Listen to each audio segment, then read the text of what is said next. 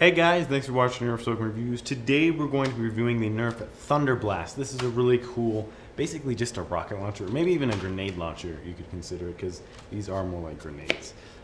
It's basically the same thing as the Demolisher rocket launcher, except it's just a full gun here.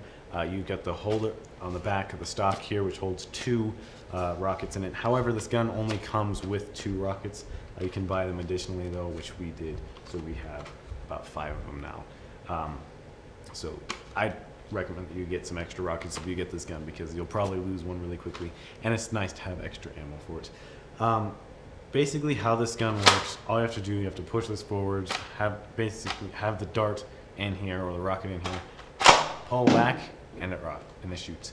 Really easy. If you pull this back too slow, it's not going to go too far, just because it depends on how fast you pull this back that you'll get better range. That's basically how you use this gun. It's just a really fun gun. I would recommend it just because it's really fun in battle. You can really intimidate people by just shooting rockets at them. It's quite fun. This does have a rail on the top here, so you could put a sight on it. However, because it's so low, you're not going to even be able to see through the sight, because the stock is in the way and the rockets are in the way right here. So maybe if you put the recon laser on it and then another sight on it, you could do it, because it would be high enough, but other than that, it's like way too low.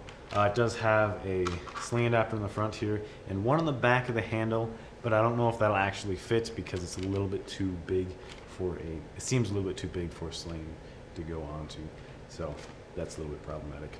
Alright, so for the pros and cons of this gun, first off, the pros, this gun has some really good range, especially compared to the Demolisher rocket.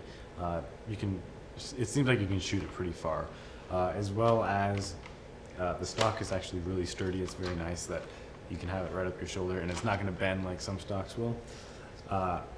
Another pro is that it's a huge intimidating factor, because I mean, there's a giant rocket that's, well, not a giant rocket, but a small rocket that's going to be coming towards people. Some people will be afraid of it at short ranges. And this gun's just a really, really cool gun, just because it's a rocket launcher. Obviously, that's a pro about it. And for the cons of this gun, first, the rail here is a bit too low, so you have a sight on there, you're not going to be able to see too well, so it's kind of pointless to be up there. Another con is that these rockets are a little bit too hard to put in and out of here. I feel like you might damage them. And, well, these are probably a little bit more squished in now, but it was a little bit harder to take up before to put it in here. As well as this gun is a bit slow to load. I mean, it is a rocket launcher, so you can imagine that is slow to load, so just put one in and then go. So now let's move on to the shooting test. Alright, so we're shooting the Thunderblast here. We got 4 rockets actually, so it's double the amount we normally have. And let's get shooting. Wow, that was nice.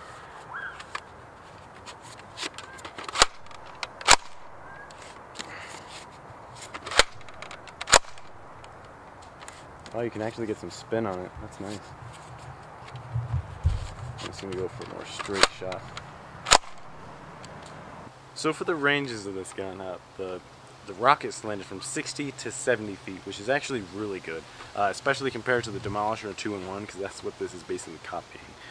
It's way better than the Demolisher. You can get a lot more accurate and a lot better ranges with it, because it's meant as a rocket instead of being a gun and a rocket. So I really like this. I definitely recommend this because it's really, really cool. I have to say though, I don't think I can say what the effective range is, because it is a rocket. I mean, you may be able to hit some people that are pretty close to you, 5-10 feet away, pretty easily.